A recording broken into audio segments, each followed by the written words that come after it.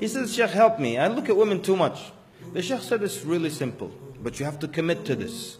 Every time you look at a woman, and I don't mean accidental look or like business dealing look where there's no desire involved, but like look. He said, every time you look at a woman, pray 2 rak'at. Any time of the day, you look at a woman improper, go pray 2 rak'at. See what's happening now. What's the formula? Why does this work? What is the bigger deal for Iblis? Does Iblis love that you look at a woman more so than he hates that you pray 2 rak'at to Allah? He hates that you pray 2 rak'at to Allah more than his love that you disobey by looking at a woman. True? So he said, every time you pray 2 rak'at, I mean you look at a woman, pray 2 rak'at.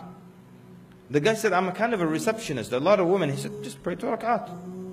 The guy said, the first day I prayed like 5 times, yani 10 rak'at. The next day I prayed 8 rak'at. After that 6 rak'at, then 4, then 2. Then he said, after that, before I even look, if I hear a woman coming, like I hear her voice, she's on the phone, or I hear her high heels, tuck, like that, the shaitan will tell me, don't look.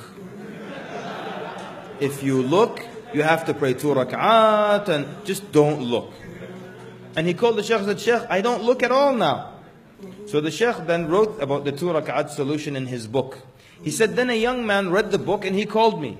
He said, Shaykh, I read about your 2 rak'at solution, and I used to miss Fajr, and it would make me so angry to miss Fajr.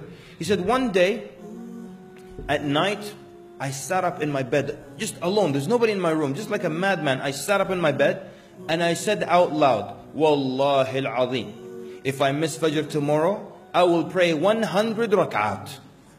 Yani he'll pray 50 times extra salah. He said, Fajr came, no alarm clock, nothing. Iblis said, get up quickly, it's Fajr time.